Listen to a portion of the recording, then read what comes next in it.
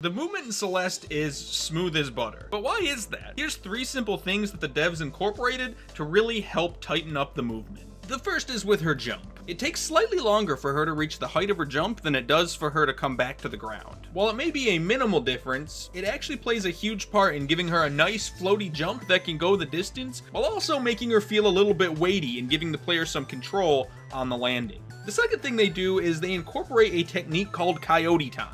This is when a player is still able to jump for a second or two after running off the edge of a platform. Nothing feels worse than mistiming by a split second and then falling into a spike pit because of it. And the final really simple thing that Celeste does is it ties her jump height to the jump button. The longer the press, the higher the jump. This gives the player a multitude of jump heights and distances that they can then use to make sure that they stick the landing. These techniques may be simple, but they give the player a ton of agency over their movement and ensure that when the player dies, they know it was their fault.